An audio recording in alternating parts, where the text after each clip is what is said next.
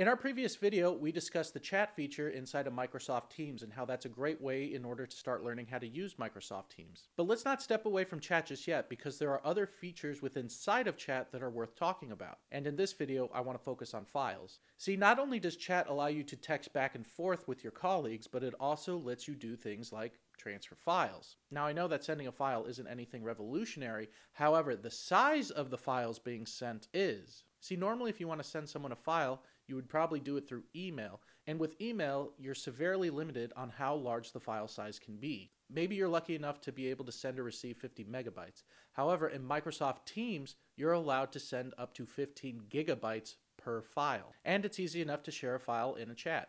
Now, there's two ways to upload a file in a chat, and it's purely your own personal preference on how you want to do it. In the first way, you will see in the text space where you write your message in a chat, below that there are several icons, and one of those icons looks like a paperclip. Click on that and you'll be prompted to either choose your file from OneDrive, which is your online storage, or from your PC, which is your personal storage located on your PC. Now, we'll discuss OneDrive in a future video, so for now we'll just choose files on my PC. So once you've selected your document, you will notice that it will appear in that text space where you go to write a message.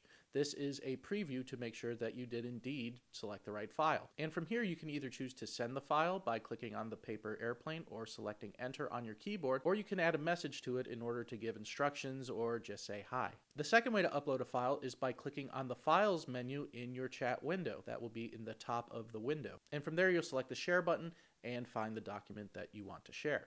Now notice that in this method you can also see all the previous files that were also shared in this chat. But don't worry, if you shared a file using the other method, it will still show up in that file history. If you're new to Microsoft Teams and could use a little help getting started, we do have a free course on our website called Teams Essentials. We'll leave a link for it below in the description, or you can simply go to protectedtrust.com.